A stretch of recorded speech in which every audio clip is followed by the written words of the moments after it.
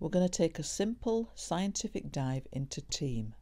Thoughts are electrical, emotions are magnetic, and together they create an electromagnetic field around the body that is in constant communication with the electromagnetic field that exists throughout the universe.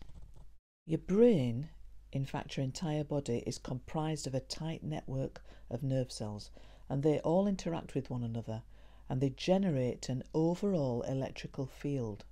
In fact, where there's a nerve cell, there's electricity. And given that you're surrounded by your own electric field, your brain waves are governed by the same force as those tiny photon particles that travel through the universe at the speed of light. In fact, the light seen coming from a star and the energy of your mind are one and the same type. Pretty mind-blowing, eh? And this is where it gets really interesting, because your thoughts are formed in this electrical field. So what you're hearing now and the words that your mind is processing are all the same electrical impulses that are made of the same energy as everything else in the universe. So just park that information for a moment whilst we ask the question, where does the magnetism come into it? The heart, in addition to its electrical activity, also generates a strong magnetic field. So the heart and the mind together send out emotional information, which is then communicated to the electromagnetic fields of the people all around us. And they in turn are communicating their information to us. You know the feeling when you walk into a room that has a bad vibe to it, because what you're experiencing through your own energy field is the lower vibrational frequency of someone else's energy field. It's been scientifically measured that negative emotions make our field weaker, while positive emotions strengthen it. The scientist and philosopher Dr. David Hawkins, he created an energy map which shows the vibrational frequency of different emotions, which he numbered between 1 and 1,000. So you've got the emotions of reason, love, joy, peace, excuse me, they're all between 400 and 600, whereas the emotions of shame, guilt, anger and fear are all below 150. Now what he also discovered through this research is that any emotion below 200 actually causes cells to die. So this is why it's so important, so crucial to our well-being, that we manage to regulate and manage our emotions well. So let's just go back to thoughts. What happens to them when we release them? Do they disappear?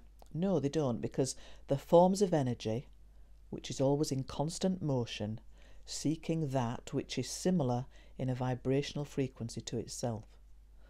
So when you attach an emotion to the thought form, that then acts like a magnet, and that energy will seek out other similar emotions from the universal electromagnetic field.